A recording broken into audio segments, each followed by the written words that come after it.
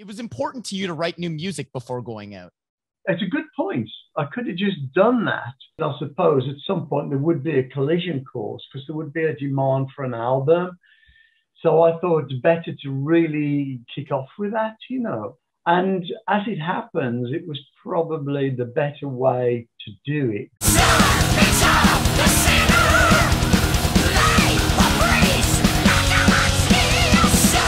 After KK Downing got the boot from Judas Priest, or at least that's what he thinks happened, actually there is a whole lot of the KK stuff to go into, but I'm not getting into it right now. But all you need to know is that after that muddlefuck, very little was heard or seen from the man. Until 2019 when KK and former Judas Priest members drummer Les Binks and Ripper Goddamn Owens hooked up with David Ellefson, formerly of Me Not Seeing His Penis, and guitarist AJ Mills for a one-off show of Priest classics.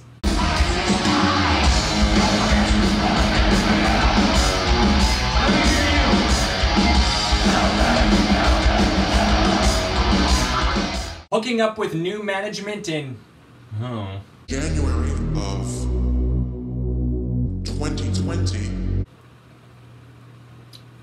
And swapping out Ellefson with bassist Tony Newton, the band was ready to rock the world. And then the world went into lockdown. To make matters worse, drummer Les Binks wasn't able to drum on the album due to getting a wrist injury. Picking up drummer Sean Elg to get behind the kit, we get to KK Priest's debut, Sermons of the Sinner, where Judas Priest's latest album, Firepower, was a modern metal assault, and God bless it for it. Sermons of the Sinner goes back to that new wave of British heavy metal sound, which shouldn't be a surprise as it has the man who was at the vanguard of that sound on it. Raise your fists in the air. Let's rock the nations.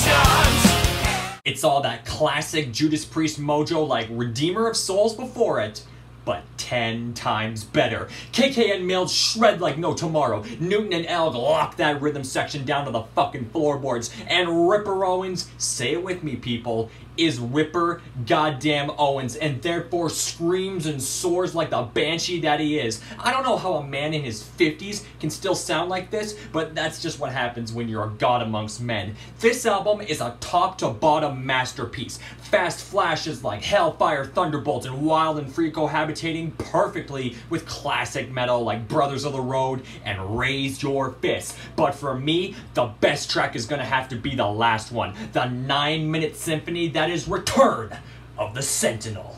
Time to make ready his weapons of glory. Hope our children will tell the story. Weaving at the sea. Sermons of the Sinner is, in a word, amazing. I know that a lot of people want KK back in the Judas Priest fold. Hell, I even want that as well. But I would also like a second serving of this fucking band. Well, that does it for another solo salvo. I thank you all once again for sitting with me. I'll try to get a retrospective out real soon, but until next time, I'm Liam Winfield. Keep on rocking.